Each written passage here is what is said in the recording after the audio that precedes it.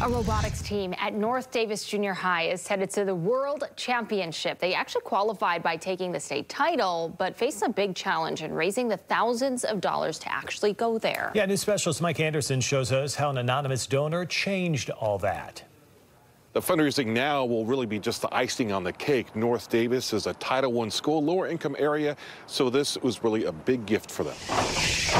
It may look like all Legos and rubber bands, but this robot represents hundreds of hours after school. We'd take it home and work at it there, and then so many times. Yeah. These four ninth graders getting to know each other real well. It's a lot of fun to build and decode, and again, just to hang out with all of these nerds. Also getting to know Max, the block collecting, color sorting robot that's won them a lot of recognition. The Excellence Award is really your score against everyone else's score in total.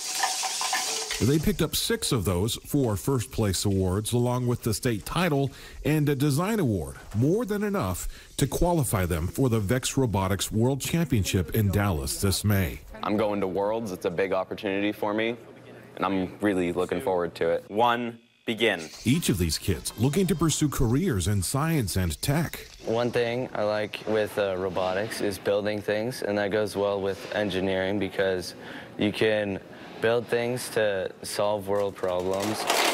And just days ago, they weren't even sure if they'd be able to go. With at least $2,000 per student for expenses, it was a big ask. It's life-changing for them. It's an amazing opportunity. Christina Brimhall, their coach, says an unknown donor stepped up, putting $10,000 into their account. We were all in just utter shock. We got that donation. Now they'll get that chance to see how Max stacks up against teams from around the world. Also a chance for a few other firsts. You never been on a plane before? Nope, I haven't either.